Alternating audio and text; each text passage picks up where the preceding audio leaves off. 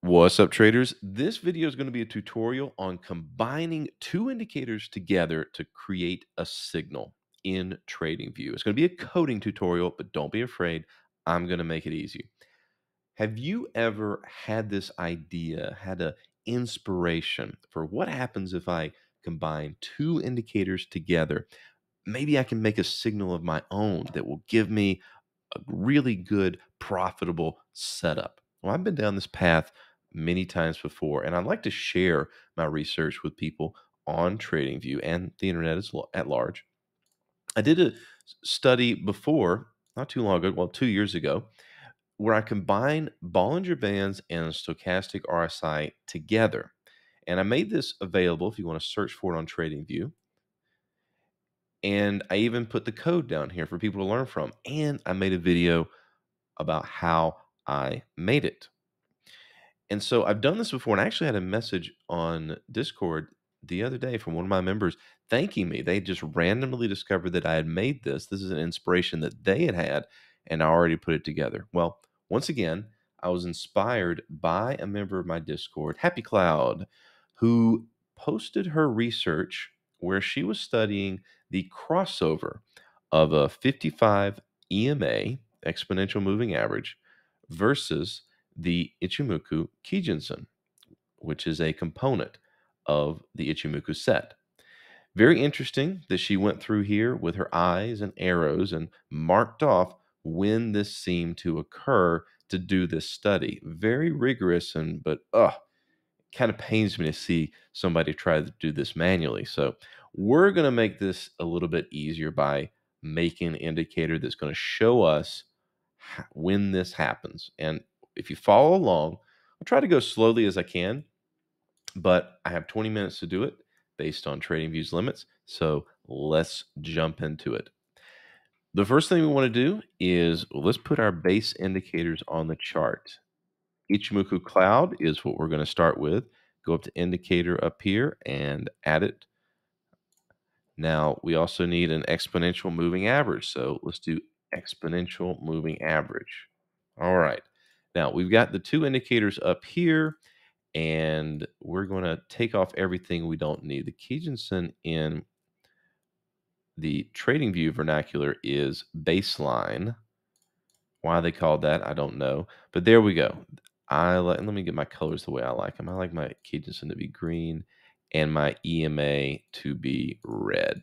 Okay, so now we've got our two indicators here. How do we make them talk to each other? Well, we've got to make an indicator. So what we're going to do is we're going to go down here to Pines Editor, and this is going to bring up a fresh bit of code for us here. Now, how do we start here? Well, here's a little trick. We can go into these default indicators from TradingView and we can look at their source code. Yes, we can steal their source code. All right. So I'm just going to go here and I'm just going to do a big old copy up to the point where we get to indicator, because we're going to name our indicator something different. So we're just going to copy everything over. Let's go to our new indicator, and we're going to paste that right in there. All right, now let's go ahead and fit all this. So we're going to call this the Kijinsen and moving average cross. That's going to be our indicator title. That's going to be the first thing we put here. Now, what makes it nice and cute or small on the side right here is we want to give it a short title. So let's go ahead and put that in. So that's going to be short title all together. And we're going to call that KSMA. There we go. And one final thing, very, very important that we need to do, well, let me just show you what happens if you do this. So we save this, yes, and we add it to chart. Oh, it brings it up on this lower pane right here. We don't want that. So I'm going to go through the mistakes with you guys that I go through when I program these things. We need to make sure that we have overlay equal to true. What that does is that overlays it on the top chart instead of the bottom. So we're going to take that off and we're going to add to chart. Boom. There we go. We brought it all back. Okay. So let's take off Ichimoku, the one we don't need there. And remember, we don't need all this other stuff. So we're just going to take everything out that we don't need. And we need to be very careful that we don't take out more than we need the code wise. I'm going to switch up here and there we go. We need to keep the Donchian here. This is the code. And the way we know that is because the baseline that's being, let's start from the bottom, just kind of explain how things are going. All right. The thing we want is the baseline. That's the Keatonson, right? So if we look here, the plot, okay, so the plot is referring to baseline. Okay. So we have to make sure that we have the baseline line right here, which is equal to Donchian, which is a function, which is right here. So we need to make sure we have all these right here. Okay. So we can take everything else out. So if we're copying, if we're hacking code, we start from the bottom and we work our way back up. We don't need any of the rest of this stuff. Okay. Let's cross our fingers and see if this worked. Excellent. All right. Now I want my color again to be green. So we're going to change that color from the hexadecimal color to color dot green. All right. And bring it in. All right, cool. And then for me being a stickler for things like that, I'm going to name it properly. All right. That looks good. Okay. Now, EMA. Let's go through EMA. Let's grab this code. Let's steal this source code. Okay.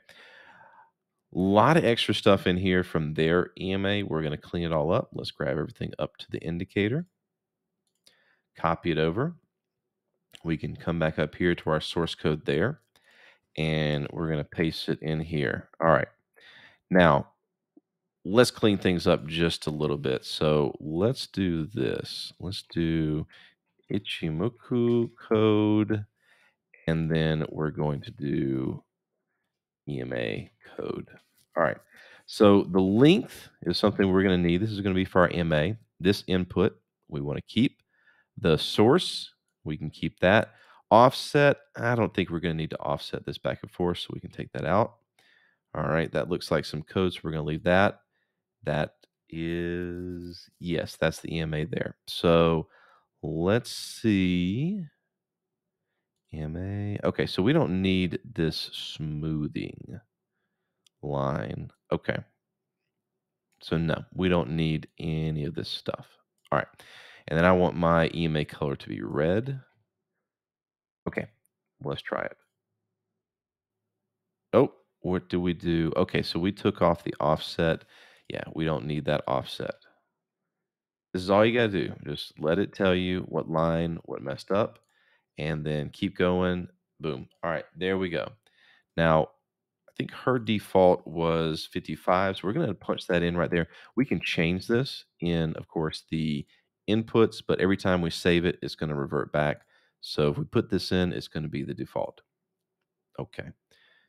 There we go. All right. So now we can take off our EMA there. Boom. We have now put together these two indicators. All right. Mission accomplished there. This would be the point I would pause for questions, but we're going to keep going. All right. Now we got to do the magic. Now we got to let it tell us when it crosses.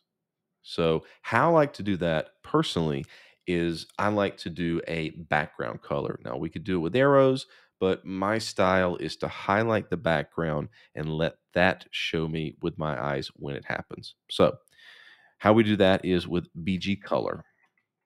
And BG color, what we need to do is give it a color. So, if we do just color dot green, then we're going to color our whole chart bright green. Gross. Okay. So we only want it to do it when we want it to do it. So we need to that out. We need to add some logic in here. Okay. So let's start with that. Do this cross code. So if we have an up cross, basically what that means, up equals when the out is greater than the cadence. In other words, when the moving average crosses the cadence. And you know what? I don't like that. So we're going to do this. We're going to do the moving average, and then we need to change this.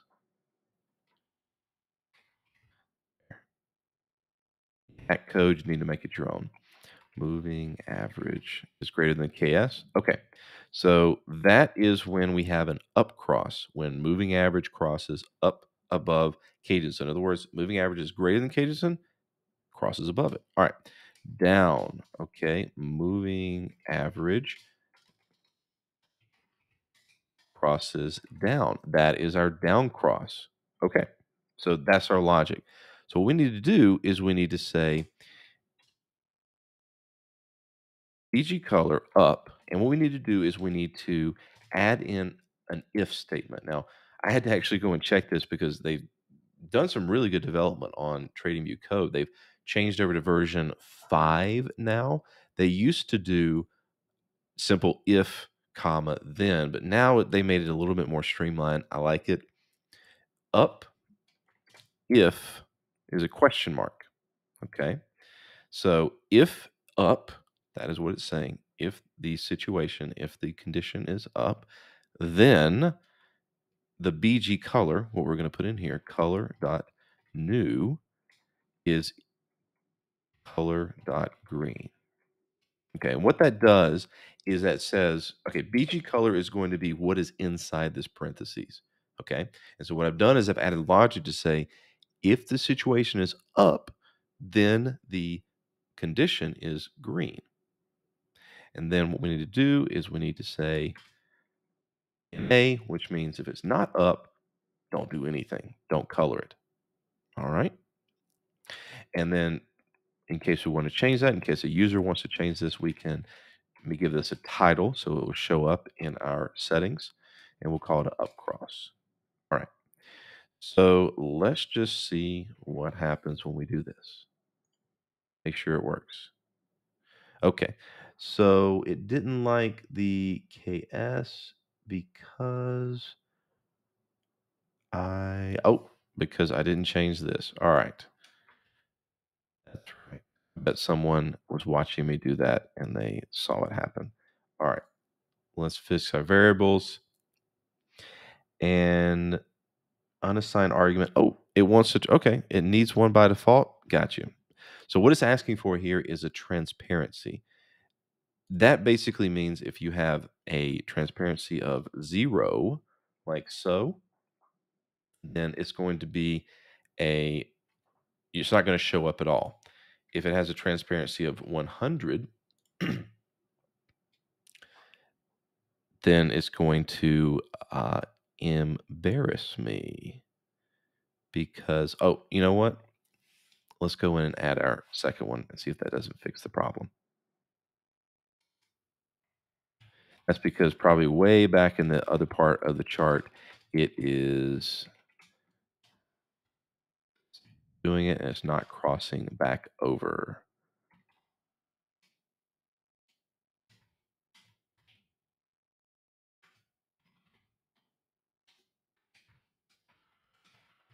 All right. Fingers. And we're not seeing anything. Let's change this to something else.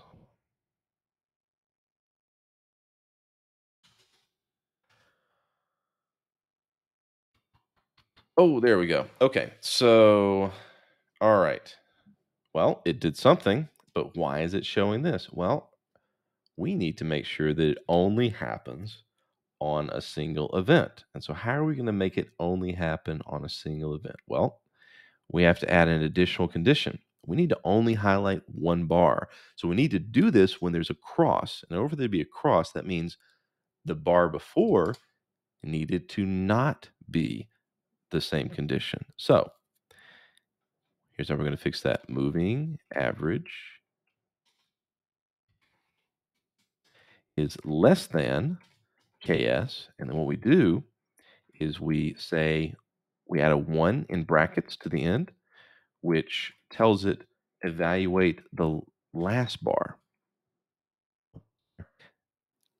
And there we go. Now we put two conditions together, and they both must be true for that to be true. So moving average,